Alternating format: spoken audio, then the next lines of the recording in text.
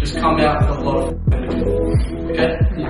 Early on, we bag a couple of goals, just keep pushing. Don't concede, we score 20. Yeah? Let's go. Another 1-0 match day on a fine Sunday afternoon.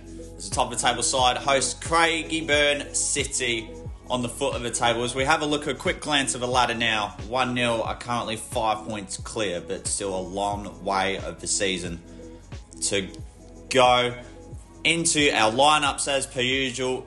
George Goss starts his second consecutive game in place of Jamie Garnham. A reshuffle in defence with Winkett having returned from suspension that he did receive away at Brunswick.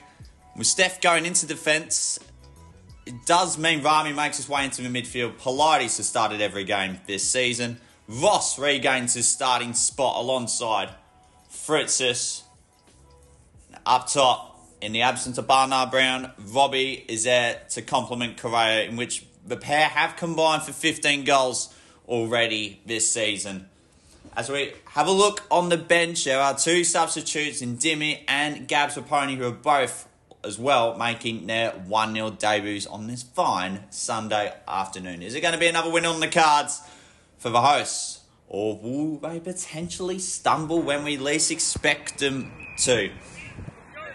Kicked off. It's had a bit of 4 seasons in one day, this Melbourne weather these days. 1 minute it can rain, 1 minute it can have the rising sun, and then it can be overcast in between. Craigieburn with the early touches, but it is going out. Some may see it as an average start. Craigieburn from the corner. They go on the far left, and they've got the early goal. Don't think many would have forecasted that to have panned out the way it has. A sloppy start from the home side, but Craigieburn have got early doors. Potentially an opportunity for growing belief. Pilates in the middle. He's just been the catalyst. He's been the orchestrator a lot this campaign. Robbie was quite stumbling. Going around the box. Pilates. Jack. Steph. To Finn. It's on the top of the box. Looking for his avenues. Into the bottom right. Instant reply, as we have seen in many instances this season. And Finn Lewis gets yet another goal into his stat pad for the campaign. The twinkle toes against the two Craigieburn players. 1-1. How can I see this? In the space of 15 minutes. We've seen in some halves this year it can be a carnage full of goals. But the strength of 1-0 is their ability to respond. Rami in the middle. He's been that driving force a lot when he does play. Robbie, a terrific save from the Craigieburn goalkeeper. It made him work for it.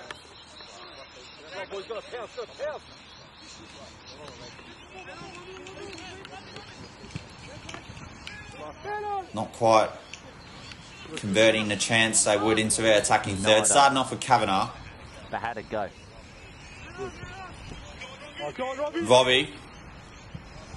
This will cross Correo on the other side of the goals. Fritzis goes to the cross, finds Finn's head, goes off a woodwork, and Finn doubles his tally for the day. But more importantly, doubles 1-0's lead, in which we would have expected to have occurred earlier than usual.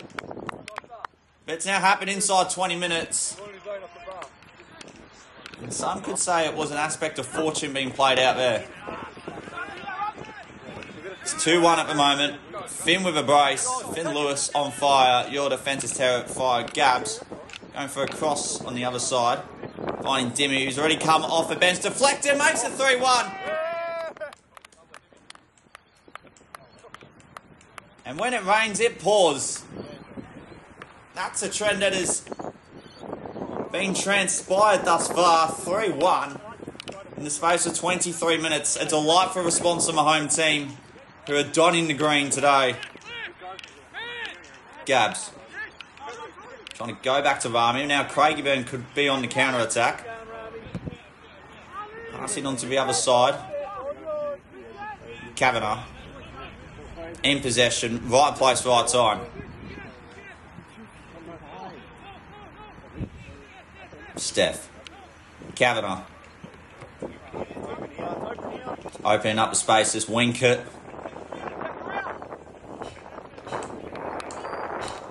Turned over from Robbie. Craigieburn on the spin. Make it 3-2. And that is not what they were forecasting within that orchestration from 1-0. And Craigieburn made them pay big time. It's not the first time we've seen a 3-2 bombardment in the space of one half of football from 1-0 this season. Quite recently, away at Docklands 2, where it ended 6-2. Here's Finn, made it a hat-trick! And everything he touches today turns into gold. He may be no Barnard Brown, but some may refer to him as the orange Barnard Brown. But he certainly has the capabilities of being a Barnard Brown himself. 4-2 as we are on the shadows of half-time. It's been a fair response, but there's still a lot to work with. These guys stood here and said how fucking dog shit that was. I mean it when I say this. That was the doggiest fucking shit, and that sounds stupid, but it fucking was, because that was the shittest half of football we played all fucking year. Alright, it starts with me in the back line, my first 5 minutes was fucking dog shit. And then every single fucking player on the park sounds like fucking shit! Alright? This is the shittest team in the fucking league! They've conceded 70 fucking goals, and they put 3 on us! That's nothing! Why are we conceding 3 goals? That's shit! Alright? Our goal difference has gone from 9 to fucking 12! They is the shittest team in the league! And they're hearing this, laughing! They're laughing now to fucking say it! Alright? They are dog shit! They're a bunch of middle-aged fat fucks who can't be asked to play real football, so they play this fucking league! That's shit! Alright? We're better than that! We hold ourselves to a different fucking standard, because we know we're better! We haven't lost the game for a fucking reason! Alright? And that's because we're the best team in this fucking league! And we put that fucking shit out there, it's an embarrassment. Every single one of you should be embarrassed. Because I fucking am. That is an absolute disgrace. Fucking ridiculous. And I know every one of you feel the same. Because I've played the last 10 weeks, minus last week for obvious reasons. And I know what I feel like when I come into a shit half. And that is the exact fucking feeling that I've come into. Alright, have a fucking look at yourselves. And play different in the next half. Let's put fucking 10 on it. Because we know we're good enough. Every single one of you are good enough. Steph, shit half. Let's step now. Alright, I've seen you 10 fucking bigger blokes than me, bigger blokes than you, inside and out. Do them dirty and pull it in from 40 yards. Fucking do it. Robbie, you put in fucking clinic after clinic after clinic. Now you better shit half. How do you respond? You respond by fucking doing this. Alright, Jack. When you do the doggies up and down, they got no reward. Keep fucking working. It'll come. Same with you, Rob. Yep. Ross. Fucking same. Putting in the effort to get up the wing, one of those crosses, someone's going to put a head on it. We just keep working, we keep getting better, we fucking clean it up, and it'll come. Every single one of us, myself definitely included, needs to pick it up in this fucking half. Alright? Let's switch on.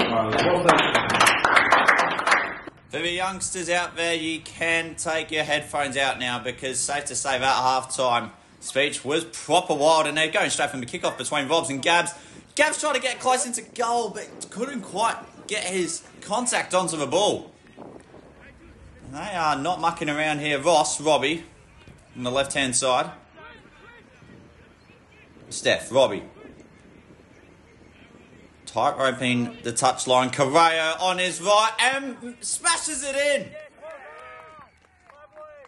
It ain't no Docklands away, but it certainly is a fine Sunday, and Correa may have got sprayed at the main break, but he has responded emphatically. What a strike to make it 5-2. And he has 1-0 written all over his name. Going in there, could have made it another right away, but not quite so. The chances are coming. Robbie going on to the left. Goes against two Craigieburn players. Still keeps going. Finds the top right-hand corner. And makes it 6-2. That could well be the play of the day from the Office Works end. A beautifully worked team goal to enhance their advantage.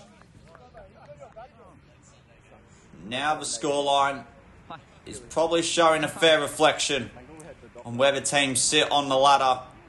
Kavanagh looking to clear it out is Dimmy with another through ball. Here's Robbie to get another one on the score sheet. 1-on-1 against the keeper. Bottom left this time round.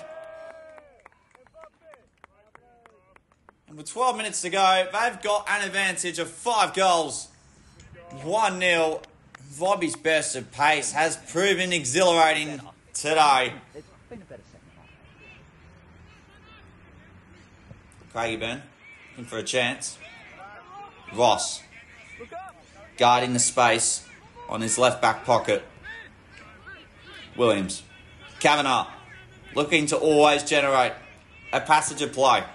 Dimmy. Pilates. Kavanagh going into goal. And he hits a post. It could have been 8 and potentially Kavanagh's first goal for 1-0 this season. Stefan, Winkett, Frutus. Beautiful link-up play. Stefan again, Rami. Dimmy. Stefan on the left. Voss looking to find an opportunity to cross. Goes into the centre. Pilates smashes it in. That was a lot of boom boom power about it from Tim Paulides in this instance to make it 8. What's a stunning finish.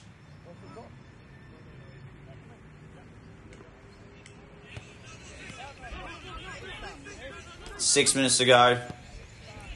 It's 1-0 with ball possession to wind down the minutes. Going on to the other side of the ground now from Fritzes to Pilates. And he's still going to potentially make it 9. Still with a twinkle toes. That's what he's so good at. But couldn't quite get the final touch to test the goalkeeper, Stefan, who's been a rock in the middle. Winkett did say in his speech about potentially Stefan bombing a 40-yard one. It was close on that instance. The lights of the game now getting dimmed. Craigieburn. Stefan. Stefan again. Terrific second effort. Right place, right time. Rami. Still goes. And very close to potentially add another one. That marks full time. A hiccup at the start, but they responded superb. Robbie, that makes it win number 11. How did you see our performance today? It was a game of 2 halves, I reckon. I think first half, shocking, absolutely shocking. I think we just took it too lightly. We've had quite a good run recently. It just goes to show you that anyone can get you on their day. So that first half was absolutely atrocious, and we got a bollocking at half time, but we really turned it on in the second half, and we're more talkative and we're more clinical. Back on the communication side of it too, did you feel that was probably the big game changer after half time, or did you feel it was because we were moving the ball quick? I think it all works together. I think when you talk a lot more, you know what's going on around you on the pitch and the players that are around you, the options that you have, and that talking allows for quicker balls to be played, a lot quicker movement and stuff like that. So not only was it more talkative, the ball was being played at a much crisper pace. So yeah. Talk us through your goal along the touchline. Oh, wow. Last season, if you've kept up with 1-0, I tore my hamstring. So I've been very, very conscious of not going too fast and not stretching my legs. But this year I've worked a lot on my recovery so that I could get past it. But I haven't really truly believed. And so once the boys got behind me, I thought, right, I'll go for it. And it was just a matter of getting in front of the defenders and putting it in the back of the net.